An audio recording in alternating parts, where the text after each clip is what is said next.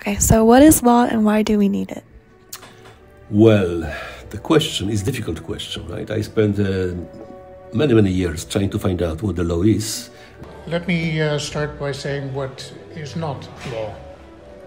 If we think that law is a form, an instrument that can totally, fully control the outcome, you would be wrong. Anyway, there are two different approaches to law. It's the internal and external. What interests me is the external approach to law. It means what's the place of law in society, right? What are the functions of law in society? What are the sources, social sources of law? The best we can hope for is that it influences decisions and puts consequences on actions. And this is true both at the national, domestic, and at the international level. Well, the internal point of view, as you know, is basically reduced to the analysis of the legal material as such.